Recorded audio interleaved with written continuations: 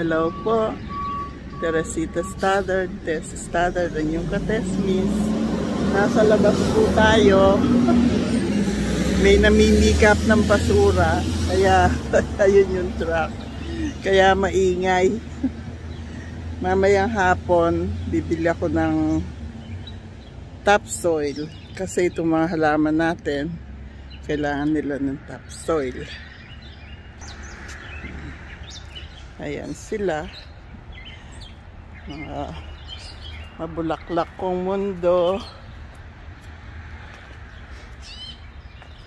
Ayan. Yung pong kalamansi challenge natin, mag-isip-isip na po kayo kung ano ang inyong gustong lutuin na ibibidyo nyo. Yung sinya natin, mga sinya natin dito malapit ng mamulaklak. At yung ating mga gulay doon at kamatis, ayun. Maraming bulaklak yung kalabasa. Paikot ko lang. Kailangan ko ng topsoil. Gumaganda na itong sa may hagdanan natin. Ayan. Marami na siyang bulaklak. Yung ibang mga sinya dyan, pag namulaklak na, at saka itong mga hydrangea nating mga hindi pa, eto may bulaklak na siya. Ang mga lilies, ang tagal, bago mawala, tagal ang bloom nila. Yan. Ito. Tinakpan ko siya. Kung bakit yung mga alaga nitong mga kapitbahay namin, nakakatuwaan itong mga tanim ko rito. Yan. Maganda-ganda na itong ating mga bulaklak. Nagsilabas na yung mga flowers nila. Yan.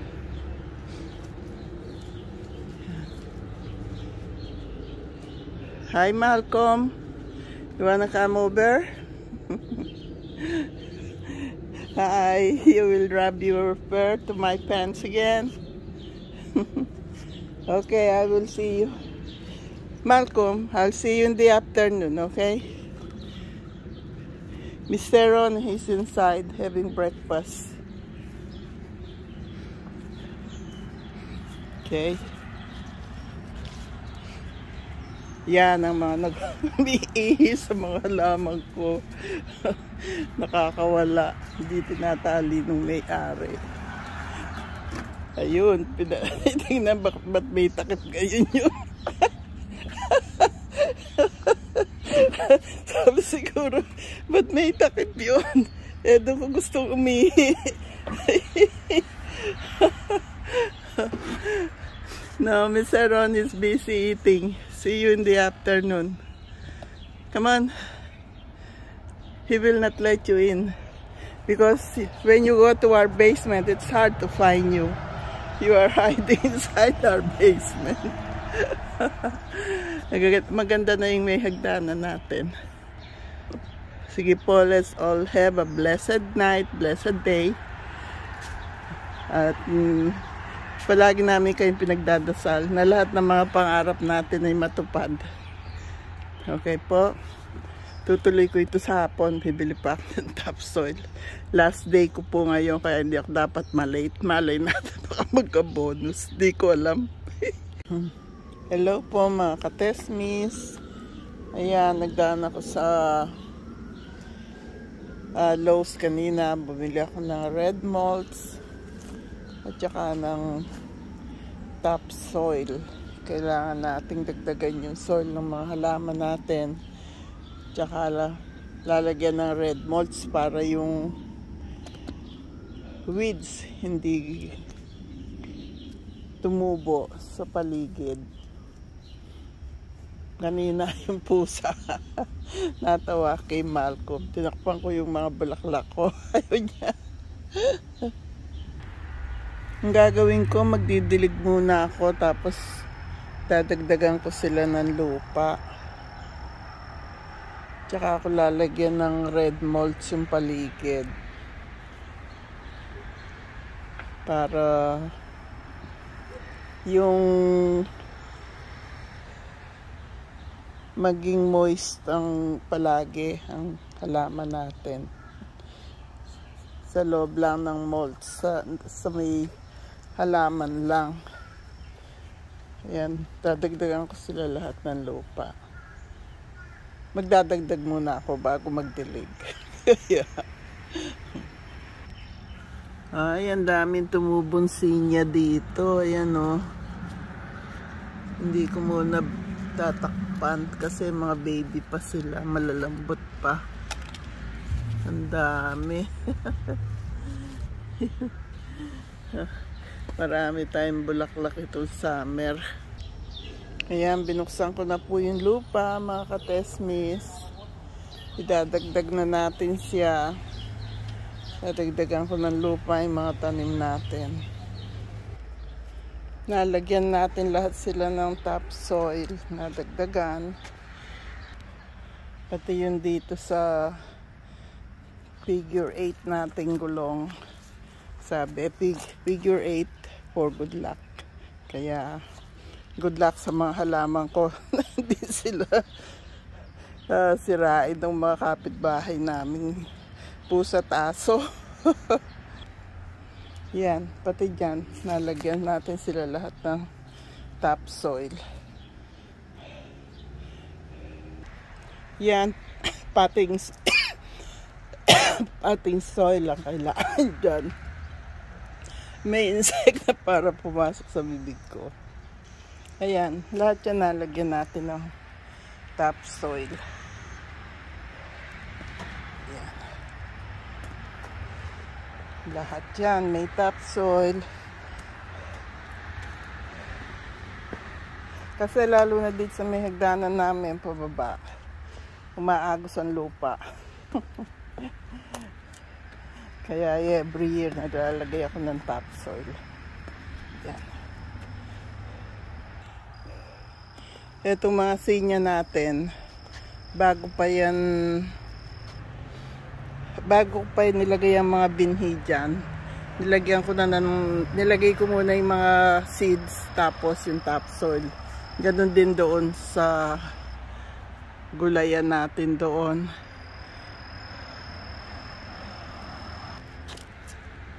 Yan, lahat yan may bagong topsoil.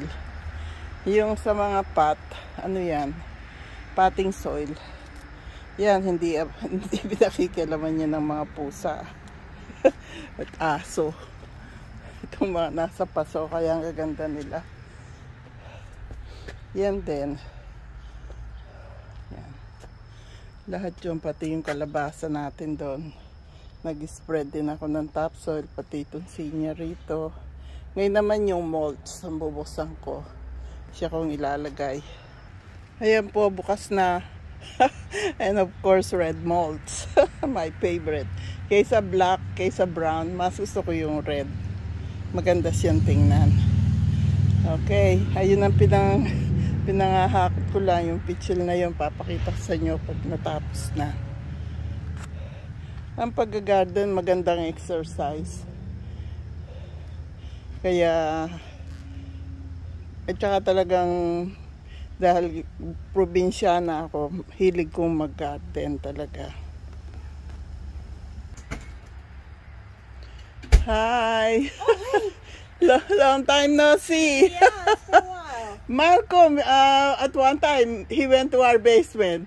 Did he? Yes. Did you open the door and ran in? Yes. Oh, he does that. Yeah, but he's fine. Yeah, I know. After that, he was meowing. I found him under many a car in my lifetime. I put some topsoil and molds, red molds, on my flowers here. Oh. Malcolm, he was with me this morning. Oh, was he spent the morning with you? Yes. Oh, that's awesome. Yeah. I'm just videoing the red molds, the topsoil and the red molds that I put here. Yes. This year, my hydrangea, they didn't came out good. This one, supposed to be more bright colors, but it's You know, light pink. the thing about hydrangeas Yes. is it's the soil that actually Yes. dictates the color. Yes. I'm So using the acidity I'm or using acid. basic, Yes. yeah. I'm using acid, So but it means probably that your soil's basic to begin with, and you might need to use a little bit more acid next time. yes. You know, when I dug, I put acid and spread acid. Uh-oh. No, they're fine. They are. I looked over for a second and it was just They are. Malcolm was trying to smell Harvey's butt. Oh no. Ayan na po yung red mulch. Having your butt smell. Yeah. You know it? Dinagdagan ko yung lupa riyan. Yan ang hydrangeas. He doesn't want his butt to be smelled. Yeah. Yeah. Red mulch. Red mulch. Probably has to do with pain. Yeah. It's already what I'm using for is a garden lime for my hydrangea. Turns hydrangea pink, but and these are for my regular flowers, but all my vegetable I don't use fertilizer. Yes, hydrangea and the red mulch. I like red mulch. Yeah. Yes. There. I already watered them. I already watered the vegetable upstairs too. And the hostas, they will be in bloom soon. Yes, some of my zinnias already have flowers. And these are also zinnias. And for some reason, this hydrangea, until now, it's not showing anything yet. When everybody's in bloom, but not probably still sleeping. It's not winter anymore, my dear. Yep. Hi, Malcolm. Hydrangea, bright colors. Honey, hydrangeas. It's yeah. These are supposed to be blue, but I am using that fertilizer, so How you doing, little lady? they are pink. And there's Malcolm. hi. Oh, where's Malcolm? He's right there. There's Malcolm with Mr. Ron. It's already 8:35, right? Yes, it is. Yeah. How about you, Mr.? What do you require, Mr. Ron, too? I need attention. Yes. He also wants Mr. Ron. There they are.